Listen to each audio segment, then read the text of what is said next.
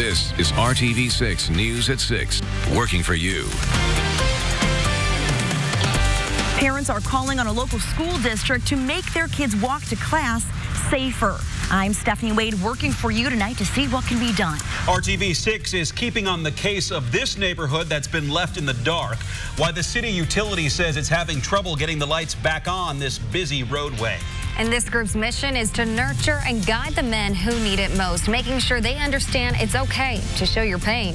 How Mastering Mental Health is helping them take a step forward. Good evening to you. Here at 6 o'clock, I'm Mark Mullins. And I'm Amanda Starantino. Some parents in Center Grove are asking for the school district or the city of Greenwood to make their kids walk to school safer. Yeah, mother says that she's reached out to every possible department about adding a crosswalk near a busy road, but hasn't had any luck. And that's when she reached out to RTV6. Our Stephanie Wade is working for you tonight to see what can be done.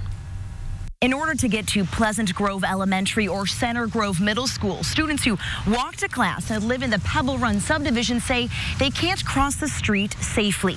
They're calling on crosswalks to be added. I grew up in the older part of Greenwood, and I walked to school as a kid, and of course we had sidewalks and there was a crossing guard and all that, so it was really nice. And yeah, here it's a little dangerous, kind of scary that time of the morning when you've got so much traffic and people trying to drop their kids off. Matt Onspach tries to walk his kids to school as often as he can. He has a 2nd and 5th grader at Pleasant Grove Elementary and a 7th grader at Center Grove Middle School. He worries when his middle schooler walks home from class without a stoplight or anything to slow traffic down for him to cross Fairview Road. If you knew there was a crosswalk, you'd feel a little better about that and not necessarily concerned that they're going to get hit crossing the road. He and his wife have tried to reach out to differing city and county agencies to request one to be added. She called the city first, but we're not within the city limits, so they referred her to the county. And then the county just kind of said what we need, but didn't really tell us how to get it. And then we talked to several people at the school district, and again they kind of said the same thing. Well, you need certain things, but nobody's really saying how we're going to do that or how we can make it happen. Neither the city of Greenwood or Johnson County have gone back to me. The Center Grove Community Schools assistant superintendent says they do not give elementary students permission to walk to school, since there are no sidewalks in the area, but do allow middle schoolers. They have also been in contact with the Johnson County Highway Department. Any request to add a crosswalk would have to go through them. Both Fairview here and then Morgantown are two major roads. The speed limit's 40. People aren't paying attention, so I just think it'd be important to have the the crosswalks there for safety's sake. Working for you in Greenwood, Stephanie Wade, RTV6. Stephanie, thank you. Our mission is to help improve your life if we can. So if you have a problem you can't get fixed, then connect with us. Email us at workingforyou@rtv6.com, and we will see what we can do to help.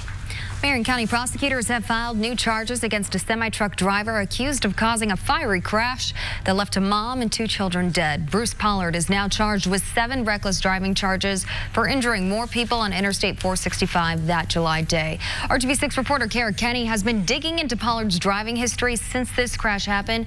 She joins us now with why prosecutors say the charges are necessary. Kara.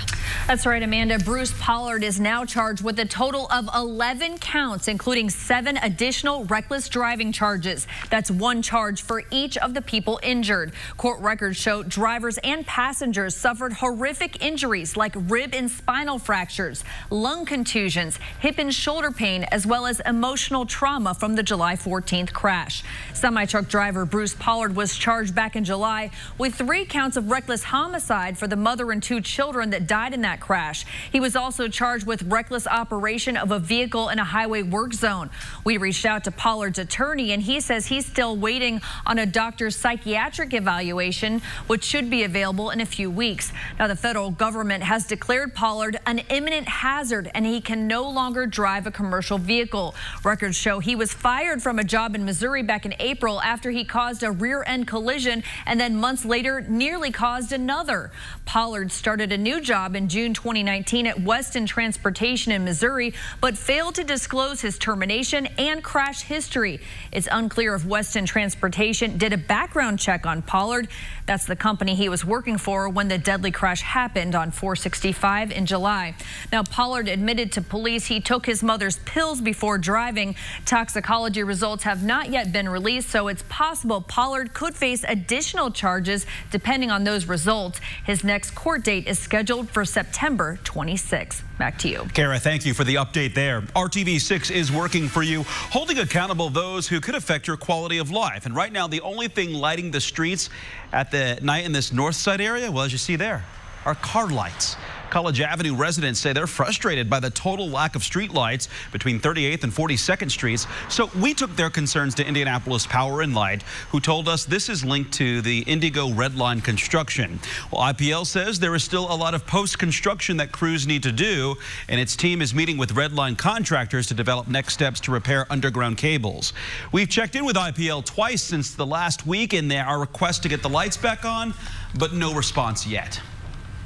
And with this kind of heat, you'd be forgiven for forgetting it's September. And that means people are still getting all kinds of action out in the Indianapolis Motor Speedway. We're giving you a view of the golf course at IMS from our Skycam 6 drone. Looks nice. Storm Team 6 Chief Meteorologist Kevin Gregory can tell us how your evening is looking. Hey, Kevin, I wish we were out at that golf course today. Everything is lush green. I've been in the creek on the edge of that golf course before many times. It's just a beautiful day. Temperatures on the warm side feels more like July. Certainly, that's the magic number. We hit 92 today. We don't get any historical credit. This record was set just a few years ago, 2013. We hit 96 degrees, so it does happen in September. When the dew point temperature gets to 65 or above, that's when you really start to notice it, and you can see western Indiana along the Wabash River, dew points in the low 70s, the same in Peru. That will not change until we get to the weekend.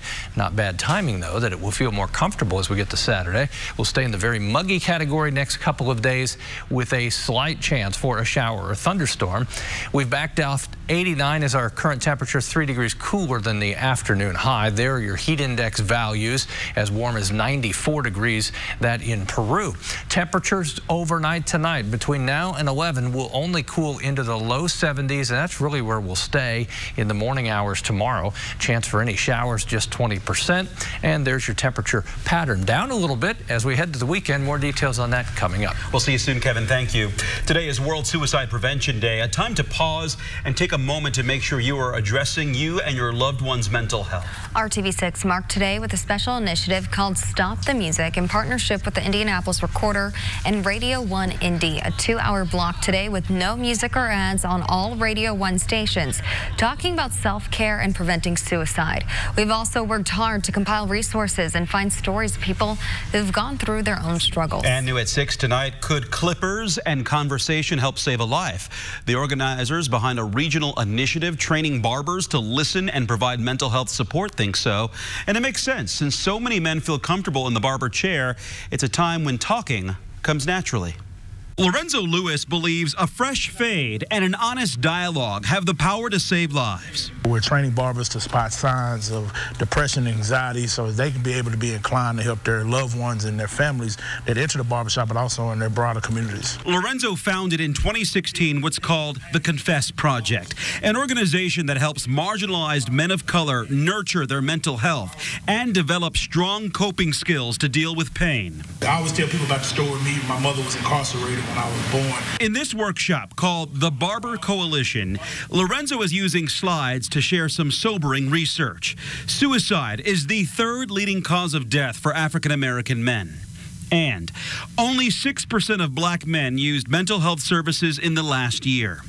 He's hoping these professionals take seriously a challenge to be mental health advocates for the men who stop in for a haircut. They're supported through a network, obviously through us, but also we really empower them with self-confidence and really empowering them with the motivation to be able to understand that they're becoming advocates, not experts, and they really be able to use this to really see people to have a level of success. Indianapolis marks the 10th city to which Lorenzo has brought his Barber Coalition training, partnering with barbershops and local local mental health care providers across the South and the Midwest.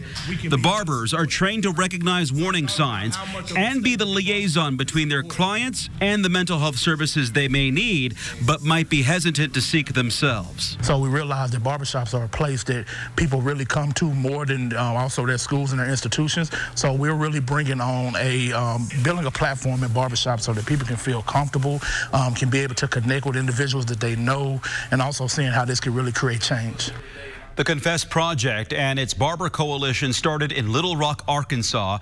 It has seen success with more barbershop customers following through with counseling and therapy. The barbers on board with the projects must meet some requirements too. They must be licensed. They must be willing to learn and receive training regarding a broad scope of mental health. They must live in the South or the Midwest and have access to social media. Still ahead on the news at 6, RTV6's Hiring Hoosiers is telling stories of success and people finding their place. How one group is fulfilling a mission to teach adults with disabilities the skills for employment. Every person is different, so it can be difficult to diagnose a mental health issue. In order to get insight into your possible suicidal tendencies, evaluate yourself. This World Suicide Prevention Day, you can do that online stress-free. We found a resource for you at SciMed. The suicide risk test can help you find out what you need to do next to take care of yourself. We've got that resource included on the IndyChannel.com. This is RTV6 News at 6. Your city with more work to do. This is RTV6 News at 6, working for you.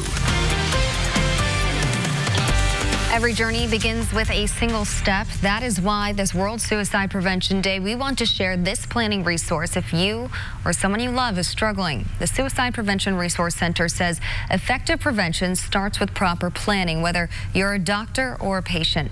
Helpful guides on how to get started are in a link right now at the IndyChannel.com and the RTV6 app. And today we continue to mark World Suicide Prevention Day. We're highlighting one local school that is taking big steps to support mental health initiatives with both students and teachers.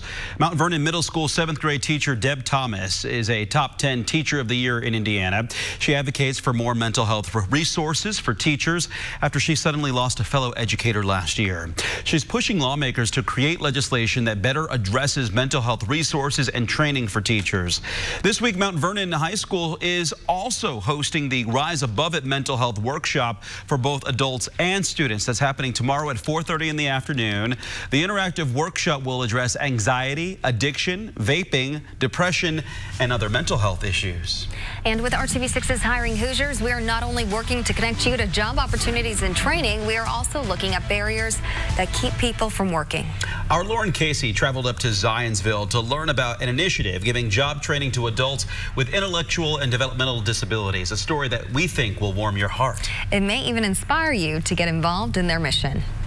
Well, we're right now painting the curves, as you can see. These workers may look like they're with the town of Zionsville. Oh, it feels amazing. Yes, I've been making good friends. But Alex Gillihan is part of a nonprofit corporation called Watch Us Farm.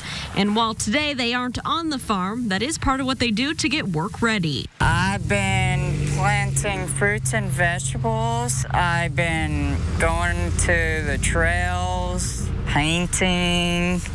Busy summer. Yeah. We don't take money for this. My husband and I do this because this is what we want to do, and I want people to have jobs. Janice Agarwal is the executive director, and this is her vision. After spending time living in Europe, she saw how community farms help to teach adults with intellectual disabilities skills for the workforce.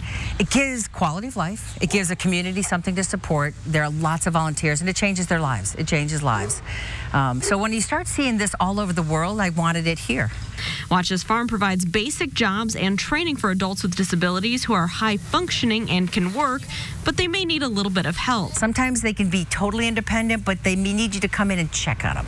So we want to be that safety net for them. Janice and her staff break down the tasks step by step. And then we kind of figure out what they can and can't do and how they learn. Take pictures and document the steps. Someone asked me, could they do this job? I now know how I can break it down, and I can start learning how to place kids. Right now, they're partnering with the town of Zionsville to do this work on the streets. The town gives them the supplies. They work hard. They'll do the same thing every single day for 10 years, and they'll be fine with that. You know, they just don't do change that well. Workers like Alex get paid for his hard work, and he gets some help from volunteers who become his friends. And his message for you as he picks up his paintbrush: I would love to get more friends out here. So how could we make this job training successful for adults with disabilities? Janice tells us she needs people like you. Not only are they partnering with places like Zionsville and Carmel, but they also want to work with local businesses. They always need volunteers to work alongside their adult workers, and they need donations and community support. They have big plans for the future of their farm and workers. Educational opportunities, jobs, career resources. We're working to make sure you get what you need with this initiative. You can find all of our stories right now on the RTV6 app and at our website, hiringhoosiers.com. Let's talk 90-degree days. Certainly today was one of them. It's our 19th so far this year in 2019. We average 15 days a year with temperatures at 90 degrees or warmer. Remember 1983? I know some of you do. I do. 58 days of 90-degree temperatures or warmer. That's the all-time record. There's the canopy of green of all the trees and just a few cumulus clouds around this evening. Call it partly cloudy, and temperature is down 3 degrees from that afternoon high in Indianapolis. It's 87 in Lafayette and Peru, 90 in Terre Haute and Columbus. Throw in Muncie as well, and we're duty bound to talk humidity. You combine temperature and humidity and you come up with a heat index of 92, 96 in Terre Haute. That's one of the warm spots. Temperatures tomorrow about the same. The only controlling factor really will be the amount of cloud cover and the timing of that through the day. The chance for a thunderstorm is just 20% Wednesday and Thursday. More clouds, and I do think thunderstorms develop on Friday. That'll keep temperatures around 86. There are your low rain chances next 2 days. Much higher Friday. That will have an impact on our weekend temperatures. Overnight lows way up here next 2 mornings, then more comfortable just in time for the weekend. Those cooler temperatures will come with lower humidity as well. Already it's 73 first thing in the morning, a noontime temperature of 83. Oh, so close to 90 again. Could be our 20th of the year. The chance for an afternoon thunderstorm just 20%. Temperatures pretty uniform. Everybody around the 90-degree mark, certainly within a degree or two of that. This is what I mean by isolated thunderstorms. Right on the edge of the bubble of heat, we could have an isolated thunderstorm, not just tomorrow, but on Thursday. The cold front on Friday will expand, and the coverage of thunderstorms will be much greater. Thursday, 90 degrees. For the afternoon high, the chance of a shower or thunderstorm really increases late in the day ahead of the cold front. There's Thursday night. Friday, we'll see scattered thunderstorms. Temperatures that Thursday hit 90 will back off on Friday and then feel much better as we go to the weekend. 81 Saturday, mid-80s on Sunday. Temperatures will still be in the mid-80s early next week. Temperatures on average around 80 this time of year, so we'll be above average again next week, it looks like. It got hot again. It did. Period, right? Oh, really hot. Ugh. Well, Dave first joins us now with some sports. Oh, come on. It's September. Enjoy it while we can. And good evening. It's a time-honored tradition at IU. The Hoosiers getting off to a nice start, win some games, good for morale. And then it's Ohio State week. The Bucks are ranked 6th in the country. It's a noon kick this Saturday in Bloomington. This year's edition has IU coming off a 52-point drubbing of Eastern Illinois. And in it, some solid play by redshirt freshman quarterback Michael Penix Jr. It is 2 games so far this season. Penix has thrown for over 500 yards, 3 touchdowns. The lefty has completed 63% of his passes. Can't wait to see, though, some of the Big Ten's best this weekend. Oh, we're all looking forward to it. You know, we're all just working extremely hard. You know, it's just another game for us. You know, we know it's a big one, and we're just going to come out and execute how we always do. There's no question there's a heightened sense of intensity and focus and urgency that's created because of who it is and the fact that it's a conference game. So I think everybody understands that, and our older guys have to help our younger guys, you know, realize that. Meanwhile, Colts easing back into their work week, back at it in full tomorrow before heading to Nashville this weekend. By the way, the Colts 3-point underdogs to the Titans. In NASCAR, we may have seen Paul Menard's last Brickyard 400 today. The 39-year-old announcing that he'll step down from the series top level. Remember, he won the 2001 Brickyard, his only career win. Fan favorite Matt DiBenedetto will take over the Wood Brothers 21 car next season. Menard joins David Reagan as veterans who have now announced their retirements this season. Hope you join us tonight on the news at 11 o'clock, only on RTV6. There's no place like home for Columbus's Tony Stewart.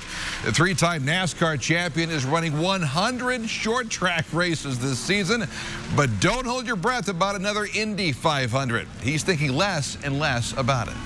If you're going to do this and do it right with the intention of having a shot to win, you're going to have to run all the oval races the year before, because Indy's the first oval race of the season. So you're going to have to run all the oval races the year before to get acclimated, and you know, it would take a lot of time and dedication to do it, and a diet. Are you? What are you saying? I'm saying I need to go on a diet if I'm going to ever race an Indy car again. Good advice for all of us, Smoke. Thanks tonight at 11 o'clock. Hey, first and foremost from the Cubs, you see this? Nico Hoerner, with his first big league at bat for the Cubs, landed a shot to short right. Good for a base hit, so you got to save the baseball, right? Well, first big league hit. They gave it to Jonathan LaCroix, the backup catcher, who then, tosses up in the stands. Or does he? Another replay, actually had a different ball in the other hand, switched him out, threw the dummy ball into the stands. Don't know when Herter exactly found out about all this, but the Cubs went on to win late last night, 10-2, same two tonight at 10 in San Diego. Now you see it, now you don't. Tony Stewart in the spotlight at 11. Until then, the news at 6 continues after this. Only at Papa John's. This is the news at 6 on RTV6. The heart of the city is about to get some upgrades. Downtown Indy Inc. is making changes to the Soldiers and Sailors Monument. Pretty soon it'll have better lighting, the ability to project video, and performance staging with a cutting-edge sound system. You can expect light shows, seasonal experiences, and a nightly salute synchronized with an original score from the Indianapolis Symphony Orchestra. This all starts November 9th. Fun. Cool. Yeah, I'm looking exciting, right? Looking forward to that. All right, this is one intimidating lawnmower. I didn't mean it to be scary. Well, that's good to mow. But it is. Get out of the way! I caught that, Mark. He said, that's good to mow. All right, temperatures tomorrow. Now I can't get the button to switch. Will be around 90 once again. And the same on Thursday. We have mow news for you at 7. Oh, my gosh. That's wow. Sorry. We are weak.